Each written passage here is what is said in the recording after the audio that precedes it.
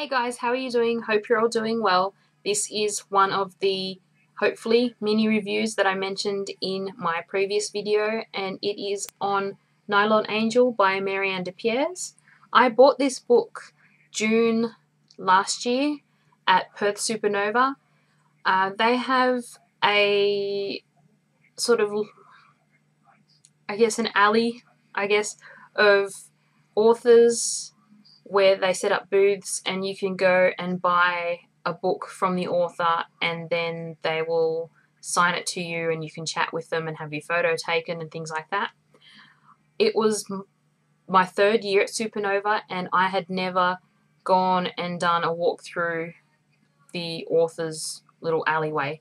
So I thought I may as well do it. So I went and had a chat with Matthew Riley and then had a chat with Marianne Pierres.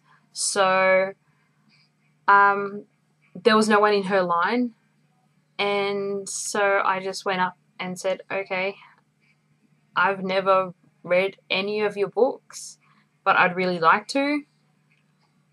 Which one should I start with? And she asked me a couple of questions about what kind of books I like, and pretty much this was the one she picked for me. So basically the story is about Pierres, who is in the clutches of a super nasty, mean, maniac, madman of a boss, and yeah, he's pretty much like a creep. Understatement of the century, millennium, whatever. But she pretty much wants to get out from under his clutches and she will do anything to do so. So she goes to do so, but then she ends up harboring a murderer. And from there, all sorts of lovely things happen, and won't go into any more, but basically it's set in the future in Australia, and it's sort of cyberpunk, but sorry, itchy. It's cyberpunk set in the future, set in Australia, but each territory has its own. It's weird. There's sort of like the technology area, there's the wasteland, there's the really poor areas. It's really strange. You have to read the book to sort of understand. There's like the really rich area, and you don't go into the areas that you don't belong because they can tell. Yeah. Anyway, in order to understand that bit, you have to really read the book. Plot-wise, I think it's very interesting. I think the author has done a good job at figuring out what to write about and how to write it. Is it super gripping? Not really. It's not one of those books that you can read in one go. Because of all my work stuff and like being sick and stuff, I guess it took me about 3 weeks to read, just on and off, picking up, putting it down. I really couldn't read much of it at a time, just because it'd get too confusing.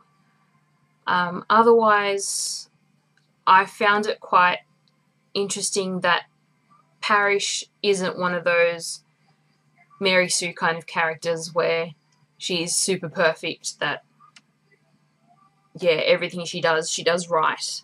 She has her flaws, and yeah, there are some things that you sort of like question and you don't like about her, but then you sort of like her and you grow to like her towards the end of it. Again, plot-wise, I think it's quite original. It's well written. It's reasonably fast-paced, but I just find it a bit confusing that, yeah, I just couldn't read so much in one sitting. Would I read the other 2 books in the trilogy, because this is the first book in the Parish Places trilogy?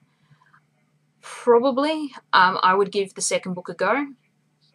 And if I enjoyed that one, then yes, I would read the third one.